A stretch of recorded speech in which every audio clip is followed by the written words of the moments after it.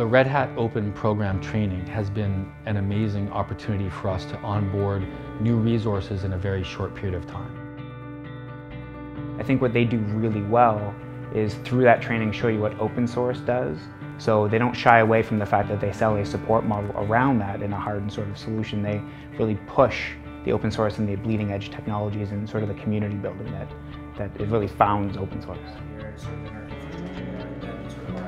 I would say for Arctiq specifically, because we focus on Red Hat and emerging technologies as a service provider, it is implemented 100% through the organization. It is a mandatory requirement for anybody joining our organization.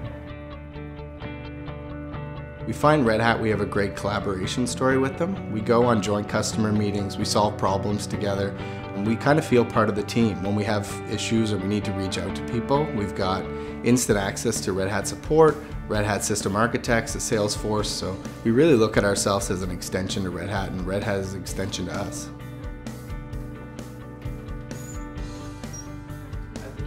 The Red Hat partnership has been fantastic. From training to sales to emerging technologies, it has allowed us to teach our customers new things, find new customers that we didn't have before, and really accelerate our growth and business model. What we are to Red Hat is not only the type of partner that can sell subscriptions, but support that customer in the deployment of those tools and really help build a business around the Red Hat portfolio within a customer's environment. Being able to assist CBC with their containerization project has been something very special for Arctiq. We all grew up with CBC being the Canadian icon on the TVs in our living rooms, and knowing that we were able to help them build their new containerized website and bring it to market was nothing less than very special for all of us at the company. We started working with Arctiq because we needed to solve the problem, and they were the go-to-go partner for Red Hat, and it was the beginning of a journey. The CBC offers a product that is very bursty in nature, right? It is very difficult to predict how much demand will be placed on other systems given any point in the world today. They're a news organization. So what they really needed was a consistent platform that would allow them to react to that without having to invest a ton of money into sort of what we call planning for the peaks.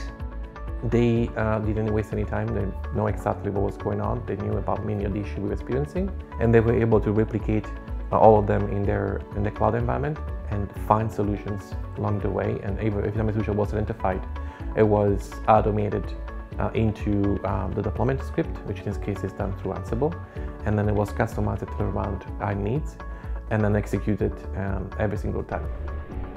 Being headquartered in downtown Toronto and being close to the CBC allows us to react to their schedule. They're obviously a very busy organization. If we're able to make a quick last-minute meeting, we're there in front of a whiteboard with them to help them make the next decision. They feel like colleagues to us in the sense that they do understand what we do go through day by day, and they do help us to understand the complications of the products and how to solve them. The better their product is, the more they can do their job. I wake up, I listen to the CBC every day, so that's part of the pride that I have working with them and having their logo as one of our customers, and them to be a very happy customer of Arctiq as well. It's a huge point of pride for us.